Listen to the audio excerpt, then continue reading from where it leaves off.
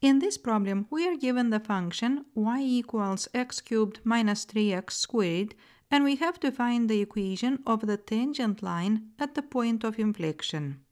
So this is a cubic function, and I will start by sketching the graph. The graph is a smooth curve that falls to the left and rises to the right. This function has only one point of inflection, and this is the point where the function changes the concavity. For this particular graph, to the left of the point of inflection, the graph is concave down, but to the right, the graph is concave up. Now, through this point, let's draw a tangent line. So here we have the tangent line, and notice that the point of inflection is one of the few points where the tangent line crosses the graph. Now, to find the equation of this line, we need the coordinates of the point of inflection and the slope of this tangent line. Once we have them, we will use the point-slope form y minus y1 equals m, which is the slope, times x minus x1. So let's start by finding the coordinates of the point of inflection. For this specific function, at the point of inflection, the second derivative is equal to 0. So to find the second derivative, first we will write down the function y equals x cubed minus 3x squared. Then we will find the first derivative, which is y prime equals 3x squared minus 6x. And we do this by moving each exponent in front, then decreasing each exponent by 1. So here we moved 3 in front, and then we decreased this exponent by 1, and we got 3x squared.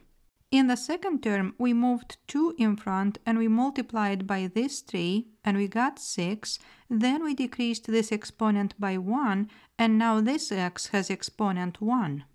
Now we can find the second derivative, and the second derivative is 6x minus 6.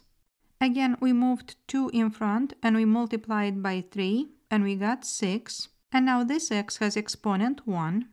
And in the second term, x has exponent 1.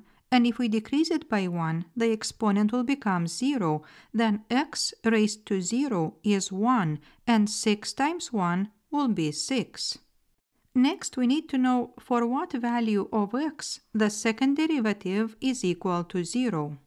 So we will set 6x minus 6 equal to 0, and we will solve for x. Add 6 to both sides and get 6x equals 6. Then x equals 1. And this is the x-coordinate of the point of inflection. Now, to find the y-coordinate of the point of inflection, we will take this value and we will replace it in the initial function. Then we will have y equals 1 cubed minus 3 times 1 squared, which equals negative 2.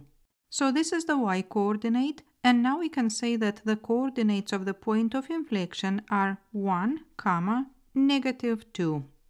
In the next step, we will find the slope of the tangent line. We know that the first derivative represents the equation of the slope at any point on the graph.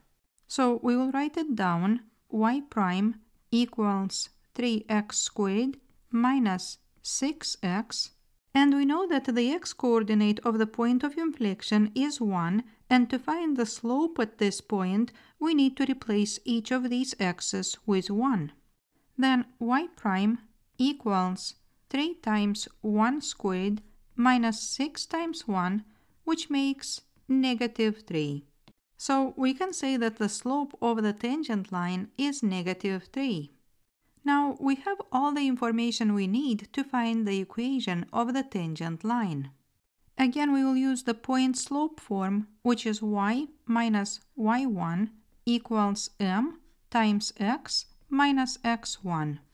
In this form, m represents the slope, and we will replace it with negative 3, and x1 and y1 are the coordinates of a given point, and they will be replaced with 1 and negative 2. Then we will write y minus, in place of y1, we will write negative 2 equals, In place of m, we will write -3 parenthesis x minus, and in place of x1, we will write 1. Now let's simplify and remove the parentheses, and on the left side, two negatives make a positive, so we will have y plus 2, and on the right side, if we remove the parentheses, we will have -3x plus 3. From here, we can solve for y by subtracting 2 on both sides. Then y is equal to -3x plus 1.